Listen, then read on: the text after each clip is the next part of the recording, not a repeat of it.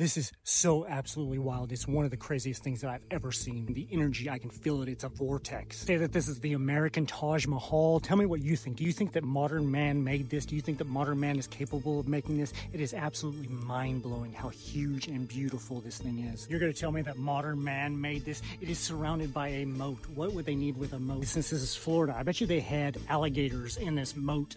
I would love to see how they moved this giant marble slab with some horses and buggies. I would bet that they couldn't even pick this up without a crane. It has to weigh tons, much less all of the rest of this marble that is all in line in this tower. How did they get it all the way up to the top of the tower? There is no way that they made this with a horse and buggy. It has got all the astrology signs on it. It's got some sort of sundial. It is absolutely wild. I would bet that the only thing that modern man made here is they probably etched that calendar into the stone. I don't care what regular history says who made that. I'll tell you one very cool thing that I'm noticing is that they didn't smash that bell. They're playing that bell the whole time. It's just up there ringing.